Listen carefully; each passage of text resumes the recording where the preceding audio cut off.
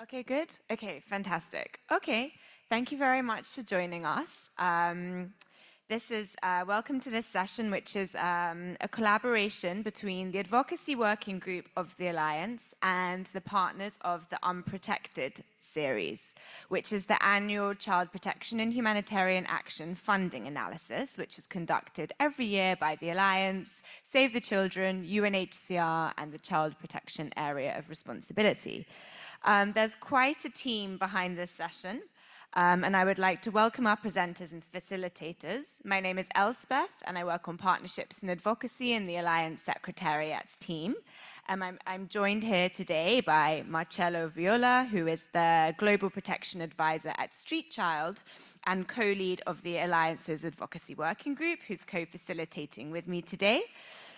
We have our speakers, Steve Miller, Global Director of Child Protection at Save the Children International, Jessica Stewart-Clark, Child Protection Officer with UNHCR, and Ron Powles, the Coordinator of the Global Child Protection Area of Responsibility.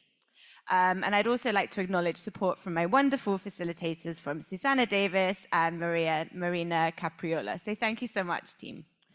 Hang on, I have the controller of the slide. Okay, great. So a quick overview of the session.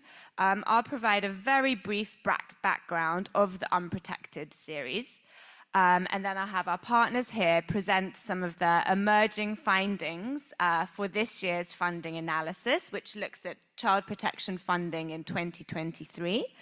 And then we'll do some group work on sort of validations of the findings and your input on some of the key recommendations and messaging that we should be relaying as a sector. So it's a great moment because we're in the process of finalizing the report, and we're able to get all of your inputs as we bring it over the finishing line. So it's a great opportunity. On the next slide, before I go into this, can everyone stand up, please? Fantastic. I think this is the third back-to-back session, so it's good to get everyone moving. So I would like to ask you to please stay standing up if you have heard of the Unprotected Funding Report. If you've never heard of it before, sit down. Okay. Interesting. And you can be honest, we will not be offended in any way. Okay, so please stay standing up if you have ever used any elements of the Unprotected series findings in your day-to-day work or advocacy efforts. If you haven't, please sit down. Can be honest. Marcello, did you just sit down? Okay, fantastic. Thank you so much. That really helps us to have a read of how familiar people are with the report. So I just give a very, very quick recap. We're now in our 5th edition, soon to be launched. So it started in 2019, and it provides an analysis of child protection funding in the previous year.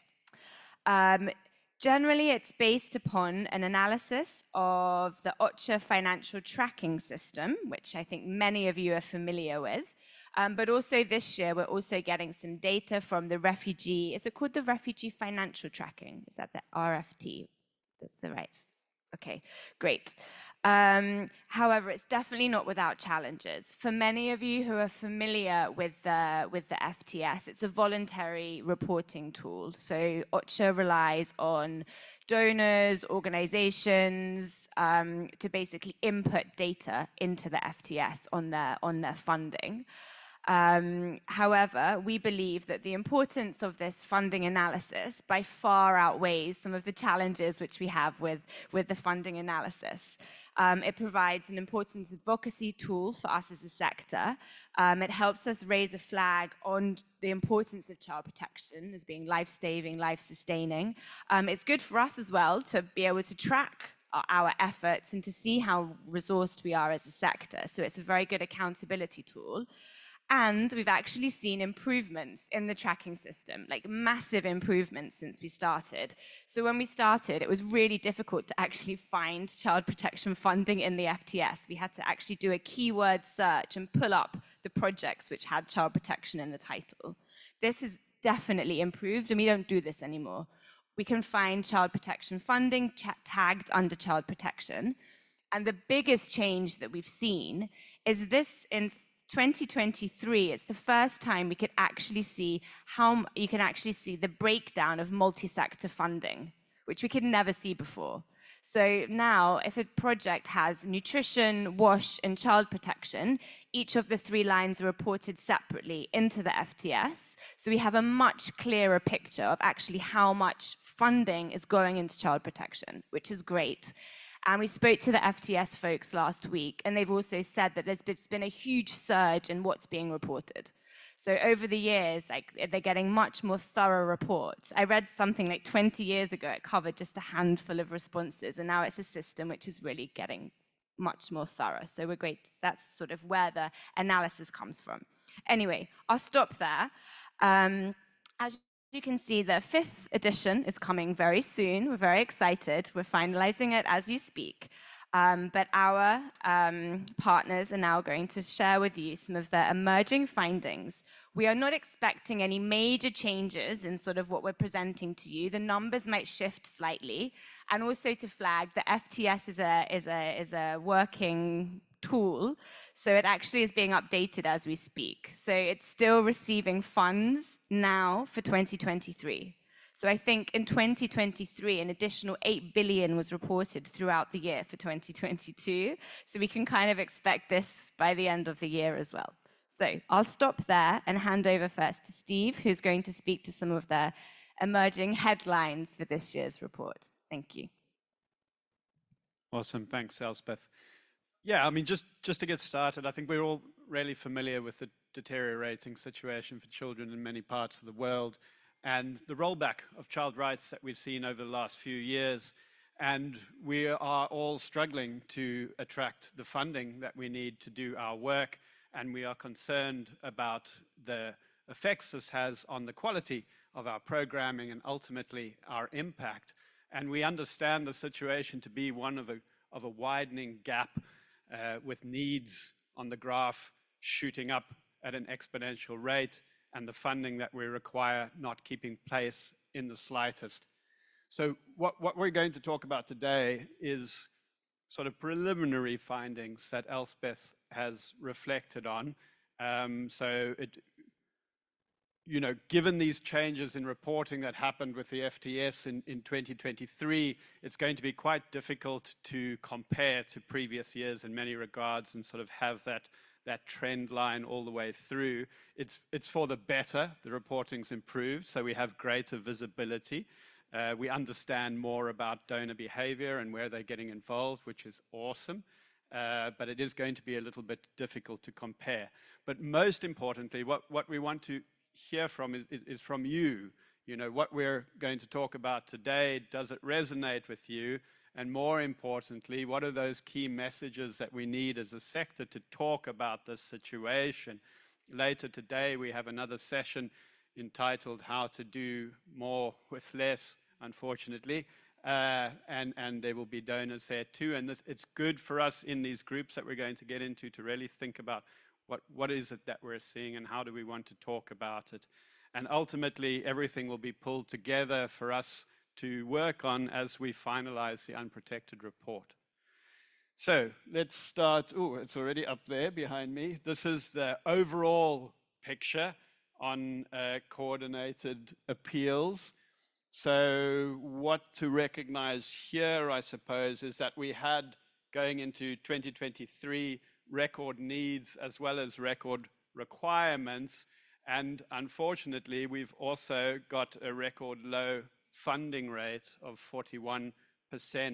So that's on 57 billion worth of appeals and 23 billion funded. And that compares to 2022, in which we had 59%. So quite a significant change there, even though the trend line is as it is. So before we go to the next slide, it's a fairly provocative one in some ways, so prepare yourself because it's unlikely to resonate with you, but this is it. This is child protection funding. And again, this is down largely to these changes in reporting. So it looks as though we've had this explosion of funding, whereas this is not the case, and that's the detail that we want to get into with you. But you see 516 million reported. So child protection is still disproportionately underfunded, sort of comes in at 2.5%. So some key findings before I hand over to my colleagues. And some of these you'll be very, very familiar with, and we'll put a few numbers and details to it, Jessica and Ron, when they talk about the HRPs and the RRPs. Firstly, the variation between responses. There's great variation between responses and how they're funded, and also fluctuations over time within responses as well. So it's not a flat line. Our main sources of income are still bilateral government donors, with the United States being far and away the greatest. And we're seeing increases in EC funding. We have much greater visibility of donors now because of what Elspeth was talking about on the multi-sectoral funding. And so we're seeing, well, increases, perhaps it's difficult to say that, but large contributions from the UK government, from Sweden and from Netherlands, which is interesting. Pooled funding, so pooled funds have actually increased, but as a proportion of the total, they've decreased just because we've seen this rapid rise here. So they went from being around 10% of the total CP funding in 2021 to around 5% in 2023. And then finally, you know, the report unfortunately doesn't tell us much about funding to local and national actors. It's really challenging to track this. But if you're looking at, you know, sort of first tier recipients, LNAs, it's only at 2%, which, yes, is obviously deeply concerning. So finally, looking forward in 2024, we're not going to concentrate on it in this session, but Ron, I believe, is going to say a few words around something called boundary setting, and this idea that we've sort of had a ruthless prioritization that's been undertaken, and our view of needs for 2024 is smaller, when we as practitioners and people working in the space know this not to be the case. So those are the highlights. I will now turn over to Ron on HRPs. Thanks, Steve. So, yeah, I'll give a bit more detail to the numbers that were already mentioned by Steve. I mean, it's interesting to see, for example, that in HRP context, we see that there is an average funding coverage for child protection at 28.7% in 2023, which is an increase from the 19.8% we had in 2022. However, it remains still notably lower than the funding coverage of the HRPs in overall, which averaged 45% in 2023, which is actually a decrease in the overall funding from 61.2% in 2022. But it still indicates that in the HRP context, the Humanitarian Response Plan context, child protection remains disproportionately underfunded when it is compared with other sectors. As we could clearly see here, child protection needs and funding requirements continue to rise in 2023. But it's, as Steve was saying, it's still only represented 2.5% of total requirements. And we see a significant difference between between countries. For example, child protection represented less than 1% of the total requirements in Chad, 0.8%, in Burundi, 0.1%, but more than 7% in El Salvador, at 7.2%, in Colombia at 7.6%, and in Burkina Faso at 8.2. We've also seen that in HRP context, only 1.7% of funding received for all HRPs went to child protection. So which further illustrates that funding for child protection in HRP context is far from meeting the needs. The best funded appeals for child protection in percentage terms were found amongst HRP contexts, but child protection requirements were more than 50% funded in only 3 HRPs. Guatemala was funded 72%, State of Palestine 61%, and Myanmar 52%. Amongst the HRPs where child protection funding rates were the lowest were Mali at 6% and Burkina Faso at 7%. So that means 94% and 93% underfunded. In some HRP contexts, such as in Ethiopia and in Myanmar, child protection has become better funded over time. But in other contexts, such as in Yemen, DRC, Afghanistan, funding has fluctuated over time. For example, in the case of DRC, child protection fell from 53% funded in 2021 to 28% funded in 2022, and recovering in 2023 to 49%. But the increases in funding rates, as was mentioned in 2023, may actually have been driven in part by these significant improvements in FTS. As Steve was also saying, the main source of funding in HRPs remains bilateral government donors. We are able, due to the improvement, to see also the multi-sector programs funded, which were not visible in the past. So while the total volumes of funding allocated to child protection from pooled funds fluctuate over time, we still see that pooled funds are contributing a declining proportion. So we've seen a modest rise in terms of the quantity of the funding, but not in the percentage. So child protection remains still a very small proportion of the SURF funding, with 1.3% of total SURF allocations going to child protection. So to summarize, the needs and funding requirements continue to rise. In HRP context, we see the funding coverage for child protection is increasing, but child protection remains disproportionately underfunded compared to other sectors. We also see in the HRP context that funding for child protection is far from meeting the needs. Our main source of funding remains bilateral government donors, and the pooled funds are contributing a declining proportion of overall child protection funding. Over to you for the refugee context. Thank you so much. So colleagues, I promise I'm not on Instagram. I've got my notes on my phone, not WhatsApping.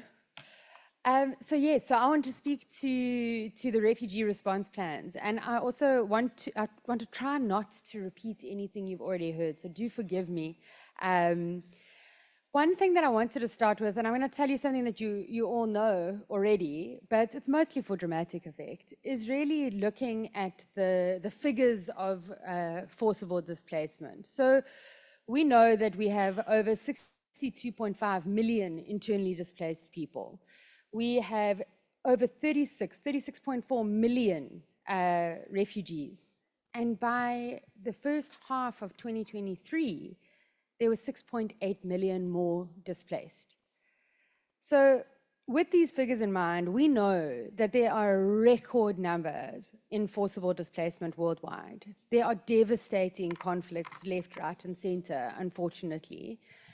But most concerningly, the solutions are increasingly rare. And we're really trying to do, as you mentioned, we're trying to do more with less, but frankly, the needs outstrip what we've got going.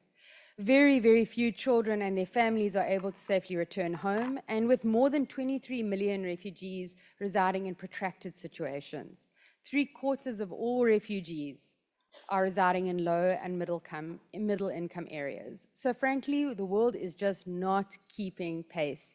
The needs are growing every day. This is not news to you.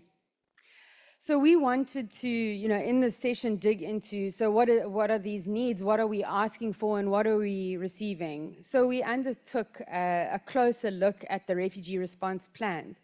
And as Elspeth mentioned, and colleagues, is that the tracking on child protection requests for funding and the funding received were not necessarily systematically or not very well organized in the past. It's certainly improving. And for the refugee funding tracker, what we were not able to do is disaggregate what were we asking for specifically for child protection and what were we receiving specifically for child protection. It was all kind of lumped into the overall response. So this year, for the first time, we have really tapped into this absolute mountain of existing data, looking at these RRPs and comparing this against our refugee funding tracker. We're digging into what does the child protection funding actually look like. And we're also doing this in the context of all our close collaboration on the unprotected report. There are mismatches, there are inconsistencies, there is incomplete data in both the FTS and the refugee funding tracker. Indeed, sometimes it is wonderfully complementary. When we put these things together, we're getting a fuller picture, and other times it can be overlapping and sometimes it's not clear. But what we are seeing is interesting.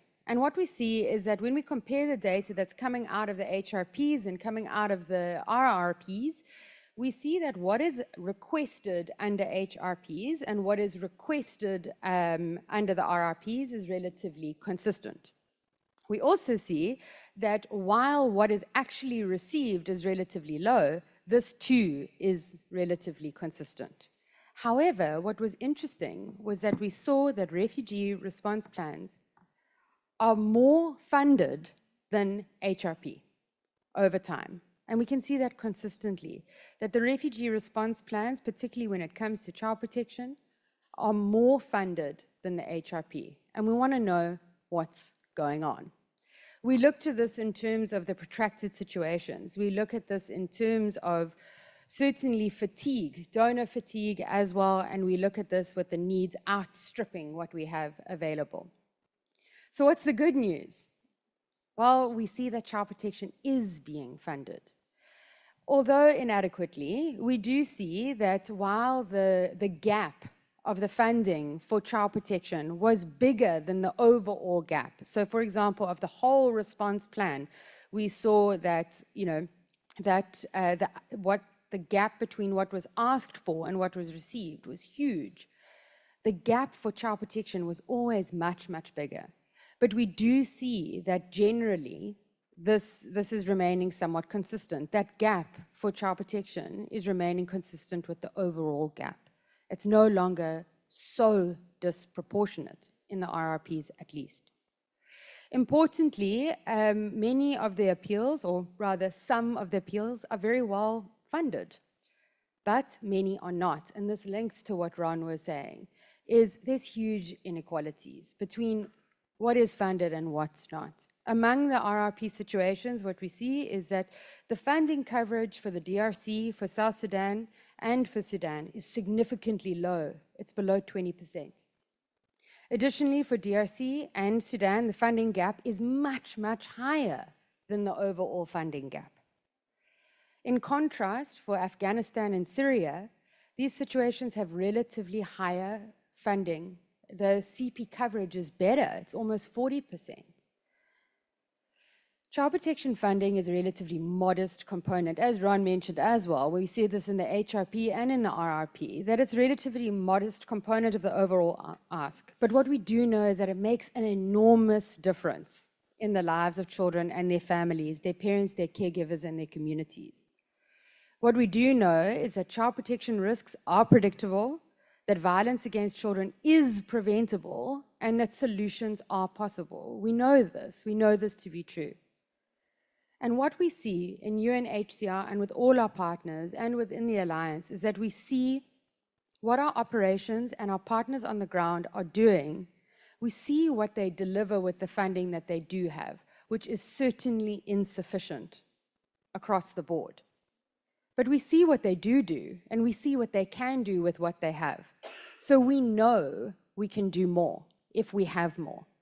And there's evidence to back that, that if we have better funded RRPs and HRPs, we can do more. And we can see that the work that we are doing, we are making an impact in the lives of children, their families, their caregivers, and their communities. Thank you.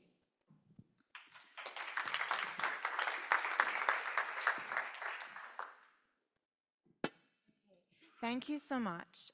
Before I just see if there are some questions from the floor, I am aware that we've just bombarded you with a lot of data. So just to summarize some of the key headlines. So overall humanitarian funding, the gap is increasing. And actually, although funding is still being reported for 2023, it's likely that there was a decrease in actual volume of funds compared to the previous year. Okay, so that's number one. The second is child protection funding. It is likely, based upon some kind of triangulation and analysis we've been doing, that there has been a slight increase, not a doubling as the graph showed, a slight increase in the volume of funding received for child protection, noting the massive improvements in reporting. However, the gap between the amount requested and amount received is growing. On top of that, child protection across humanitarian response plans, as Ron pointed out, is disproportionately funded. All of the plans together received 40%. Child protection received 30%. This is different in the RRP context, in the refugee context, where it's roughly about the same and in some cases more. So it's a different story, but there's still massive underfunding. And then when we go inside the response plans, as you saw in the graphs, across HRPs and across RRPs, the story is pretty much the same. That there's a massive discrepancy in funding across plans, a massive discrepancy. And we're seeing that discrepancy doesn't only happen like between countries, but within countries, there are fluctuations on a year-to-year basis, which makes quality, child protection, predictable, life-saving programming extremely difficult. So that's essentially a quick sum of what our panelists have been providing you with, a lot of data. And I would just like to ask before we move into our group work, if anyone has any questions, perhaps thinking about whether these findings resonate with what you're seeing in your contexts, your countries, your organizations, your operations.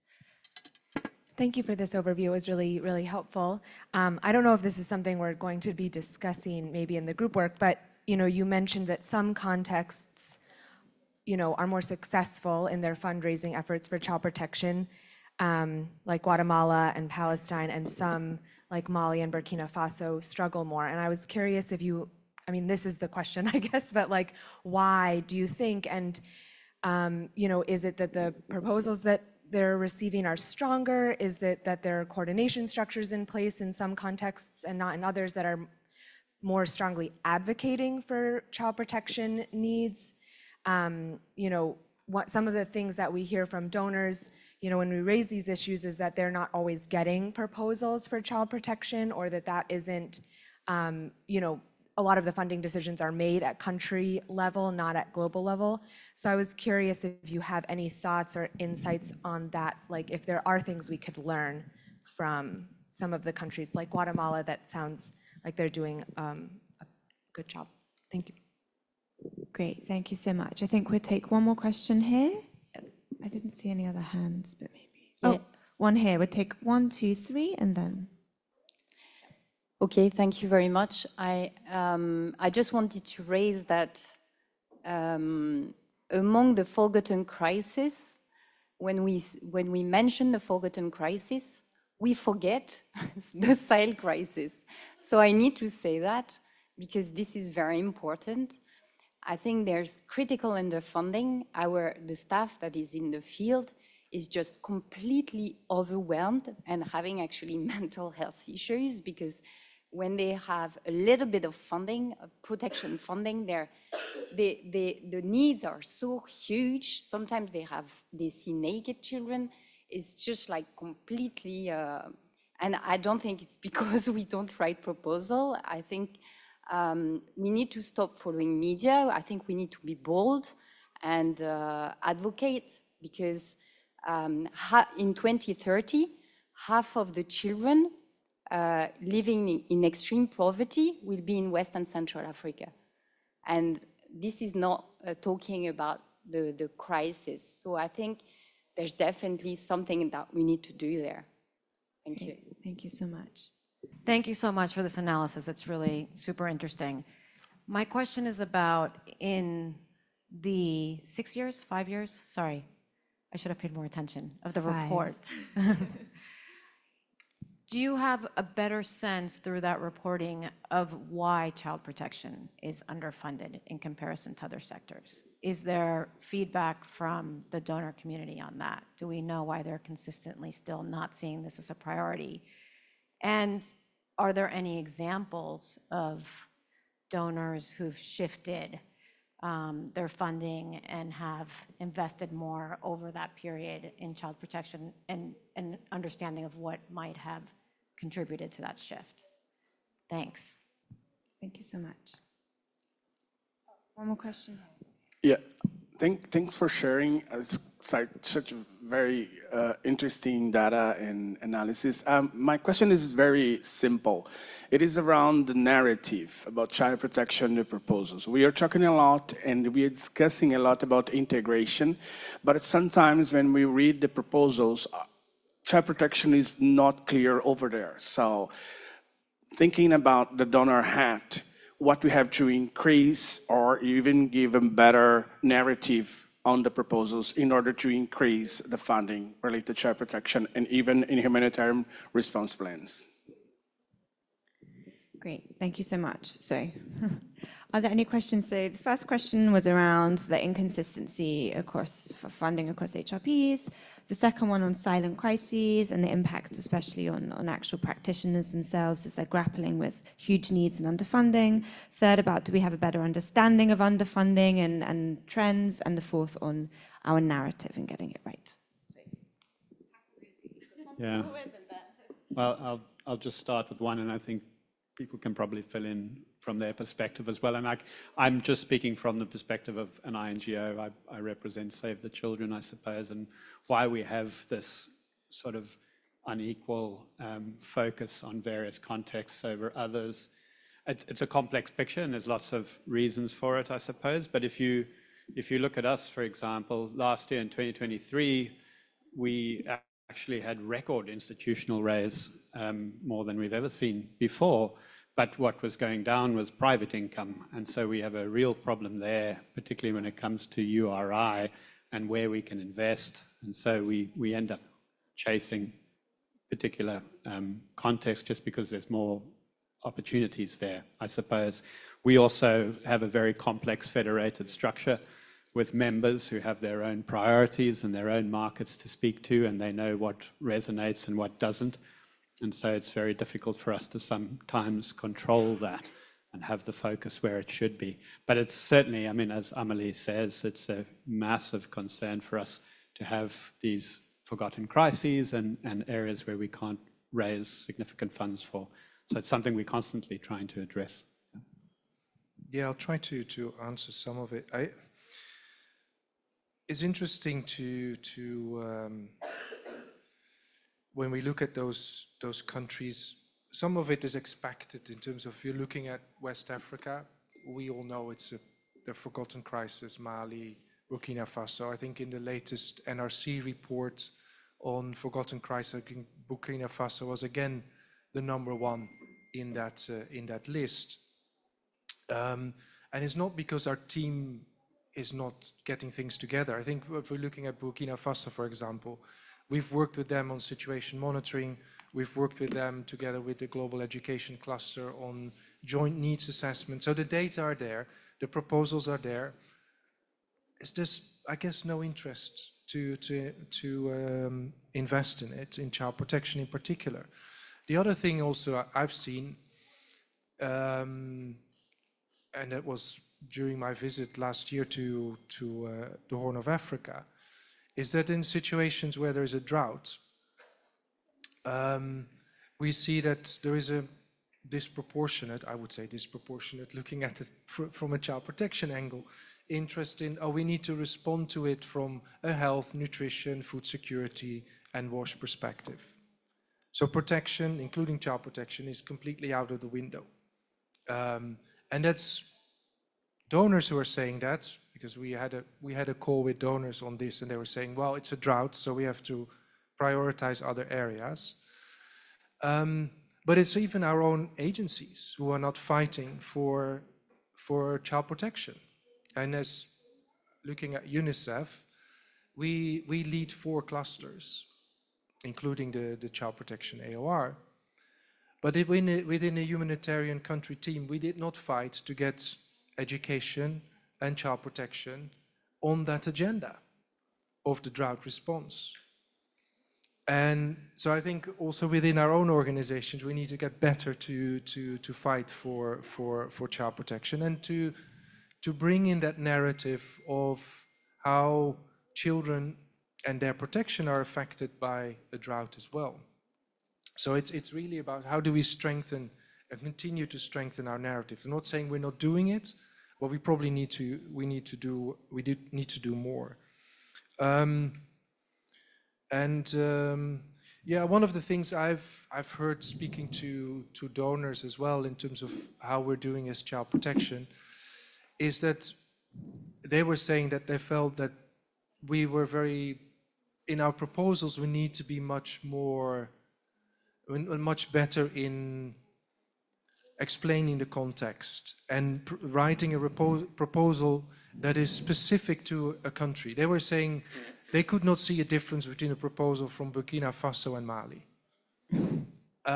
Because we apparently didn't do well in really emphasizing what was specific in terms of child protection for that country.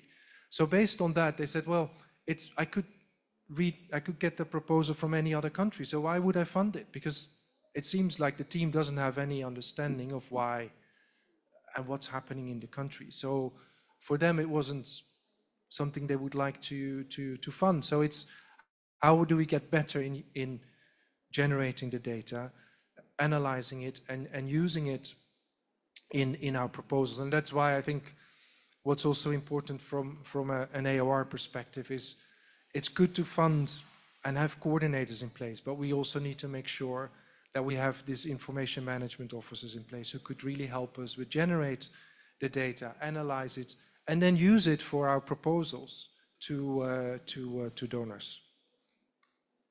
Great, thank you so much. We're about to start the group work, so if you just wanted to take a minute. Okay, I'll do my best. I've just got a couple of things. I hope that in my attempt I might answer some of the different questions as well, but I just wanted to add on to what Steve and Ron had mentioned. One of the things that we really need to get to grips with, and actually there's a dedicated session on this tomorrow, is around needing needs assessments and similar. We have a whopping amount of data at our disposal. Anyone who has worked in the field for any level of time, you know that we are forever collecting and processing data for a million different reasons. It is needs assessments, it's rapid assessments, it's this, it's that. We also do a huge amount of data collection in our day-to-day jobs in child protection, from an attendance register to actual case management data. We have a huge amount of information on what the real situation is for children, their families, their caregivers, and their communities that we simply don't use. It's not necessarily because we don't know how to use it. I think it's because we often don't have the time, quite frankly. But one of the things that we really need to do better at as an entire community, as an alliance, as all the partners, is to put the data that we have to work. And we need to make this accessible to each other. That you are able to see data that is coming from UNHCR in Namibia, for example, on what the child protection risks are in this country, from Save the Children, from UNICEF, from wherever it is, in an easily accessible format so that you can put that data to work in your proposals. One of the things, and there's going to be a bit of shameless punting here, so forgive me, UNHCR undertook a child protection data analysis on everything that we had on child protection over a period of 6 years. What we see is that child protection risks are absolutely predictable, that we know what the child protection risks will be for forcibly displaced children. We need to do better at taking what we know and packaging it and presenting it clearly in our proposals and to our donors. We do not need to have very, very country context specific information right now to tell you what the risks will be in a situation of forcible displacement. We know, and we have the data, and we can speak confidently about it. So it's really on the story we're telling and the data that we're using it, and I promise I'm going to wrap up in like 1 second. But I just wanted to, more shameless punting, the UNHCR child protection policy. When you were speaking about priorities, we're talking about integration, we're talking about the needs outstripping what we have. What we see over and over is everyone telling us, you've got to do more with less. In many places, this is simply not possible. I was in Chad at the end of last year. My colleagues, there were 2 child protection staff in UNHCR that were covering the existing crisis and the new influx. The population of concern of forcibly displaced and stateless people that they were responsible for had risen by 87%. And they didn't have any more staff, they didn't have more partners, and they were trying to cover case management for the existing caseload and the new caseload with exactly the same resources. Frankly, it's not possible, and it's irresponsible. So when we are working on what are our priorities, we need to really get super, super real about what can we actually do and what can we do well. What must we do? What is our comparative advantage? How can we supplement? How can we bring other people in? We cannot do everything, and I think we have to stop trying because we are stretching ourselves too thin. We're trying to mainstream everything, and I'm a big proponent of mainstreaming, but we really need to look at what do we need to do in child protection, what must we do, what can we do with what we have, and speak to our donors about what can we do if you give us more. We can meet more children's needs. So if we have this amount of budget and we can do just this, give us even half of that, we can do more. And that's the story that we need to be telling much more clearly. I'm going to stop. Thank you. Thank you so much. Thank you so much for these insights. Thank you. Oh, we have a clap. I think we have some very strong calls for action here, and it's very much linked to a session we'll be having later this afternoon.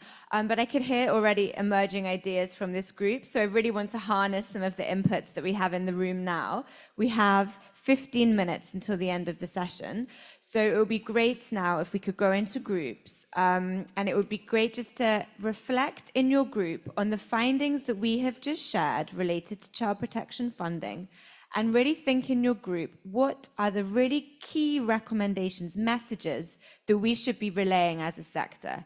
If you had to leave this room now and give your CEO a briefing or a donor a briefing about global child protection funding, what would be your key messages based upon this? So, Joanne, I'm really, really sorry to interrupt the really rich discussions you're having. So can I just have, I'm sorry, it's actually lunchtime now. It's actually lunchtime now. I'm really sorry because I know you're having super rich discussions. So I just wanted to say that I'm going to close the session and say that all of the recommendations and things you're talking about, we're going to capture. We're actually writing the report as you speak. So we really hope that we're able to really kind of harvest from you here some inputs into shaping our narrative. But we hope it doesn't end here. So please do reach out to me and to Marcello, join our advocacy working group, and do keep engaging. It's really important that this report is owned by all of you and that we're building this narrative together. If you want to stay to finish your discussions, please feel free. But lunch is being served downstairs, and we'll start again this afternoon at 2. Thank you very much.